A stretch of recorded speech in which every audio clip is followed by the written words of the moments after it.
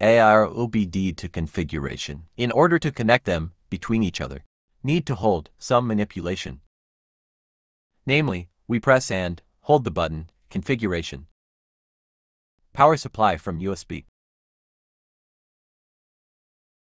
Either from OBD2 connector. Indicator flashing blue once a second. It says that Air-OBD went into mode, configuration. Go to Wi-Fi network. And find the Air-OBD2 network. Connect with settings. Password 1 to 8.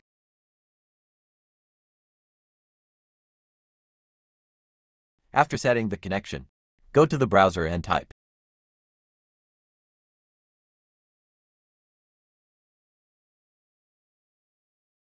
Go to Settings, Air-OBD2. In these settings, we can see your MAC address, firmware version. AIRID is the name by. With same you can connect with another device. It is unique to you. Consists of 5 characters, and maybe let's say 5 4 3 to 1 or a 1 to 3 4. This is your key to connect to the same device. They must be the same, what in the master, what in slave. Further in settings, need to install. Internet settings. Here we enter SSID and password of your router asterisk to connect this device to the internet. And adjust the speed of Kana. Default she is 500 bit per second. As a rule, in many cars this speed is. If you don't know her or will not connect. But it can connect with little delay. That is not from the first connection and from the second. After the settings, click Save and Configuration. And the device reboots and searches the network. Since we don't have a network now set up, he to be flashing dough. Infinitely long. Same we spend with master. Press configuration. Serve food. He goes into mode, configuration after which we also connect to it.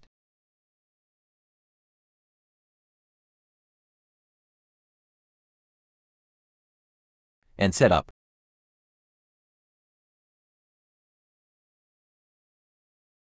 Its internet.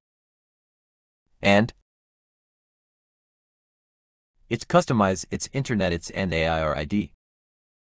Well, and also speed if you have slave. In auto mode, you can use slave mode for slave.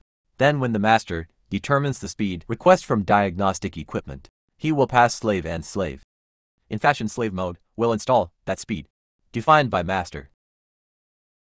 Next I will show how connects. Now I will connect to the internet and show you how. Look at the server. What happens to the settings? After connecting 2 devices to the server and connections among themselves.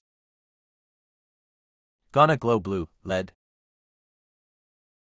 Now this is to check out. Connection you will need.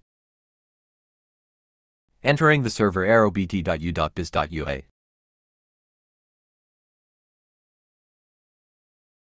Account, AIROBD, password, USPRO. When logging onto this server, you enter your AirID. In the window I have there, 57 recorded. And in this window, you will see at what point was happening. Connection here is connection. Here's the connection. Here's the connection. And will also be visible IP address, which connects and port. IP address port. Cannot use the same one router to connect 2 devices. At the moment I have this device connected to the router, and this device is connected to the phone. If you use the same router, then most likely will connection problem. Therefore, use different connections. Here in the given moment shows what is this different IP address. That is, it is a phone, and this is mine. Router. Also here you will see who is in touch. And this POP address can see.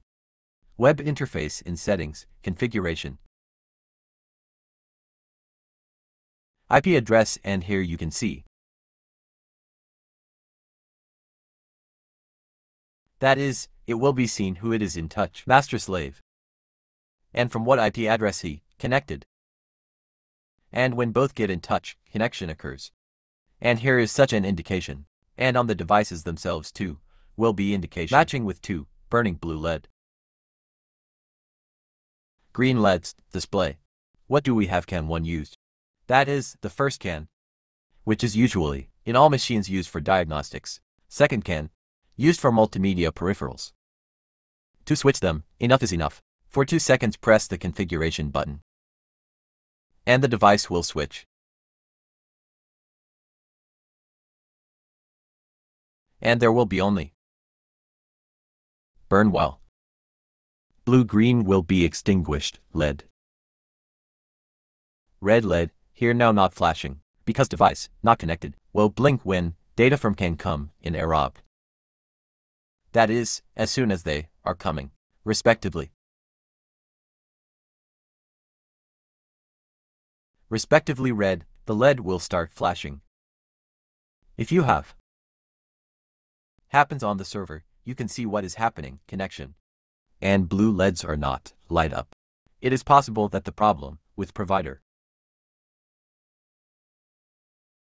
You need to go to Test My NAT and request, what type of NAT do you use?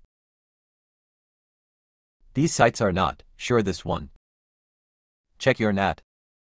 In this case, I have port restricted. This port with small restrictions type NAT 2.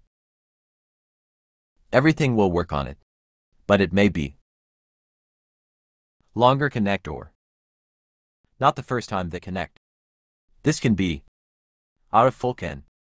Then this is the floor absolutely, the perfect internet. NAT type 1, which connects always everything the first time. NAT 3 is generally more likely everything will work nothing, because it's over, which closes direct connections between users.